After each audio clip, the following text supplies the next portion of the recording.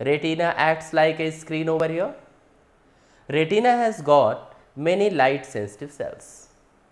As light falls on the retina, light sensitive cells gets activated and generate electrical signals. These signals, electrical signals, are carried by optic nerves to the brain.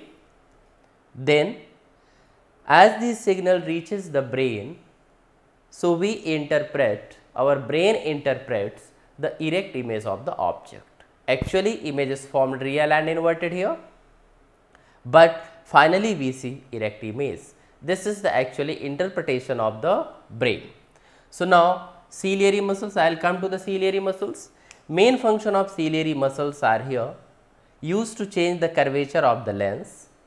With the help of ciliary muscles, lens can adjust its focal length.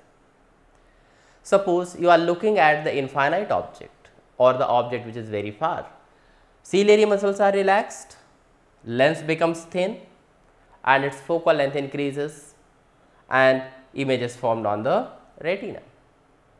When you are seeing very nearby object or the closed object, ciliary muscles helps to change the curvature of the lens becomes thick and focal length decreases and image is finally formed on the retina.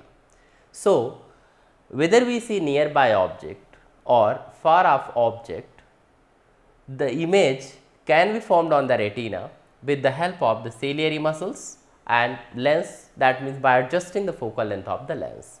So, this ability of the eye to see nearby object as well as far off object is known as accommodation. So, you know it, far point of the eye, that means the maximum distance up to which you can see clearly.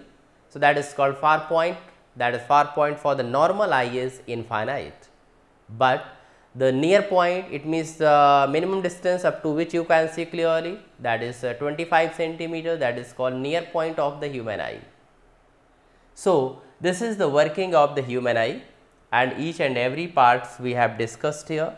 How does work? Each and every part plays important roles.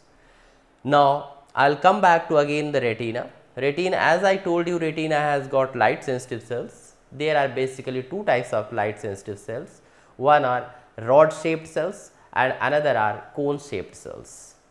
So, rod shaped cells are responsible for the intensity or the brightness of the images, whereas cone shaped cells are responsible for the color of the object, or they are actually considered as color cells. So, with the help of the light sensitive cells on the retina, we can see all colorful objects, right, and we can see also the brighter image, and all these parts plays an important role in the formation of image. So, now you have to do this working of the human eye with the diagram. You try to make yourself diagram and do practice of this. This is very important question, right, because each and every, and that is very important optical instrument you can say. So, this human eye working is very important for you people.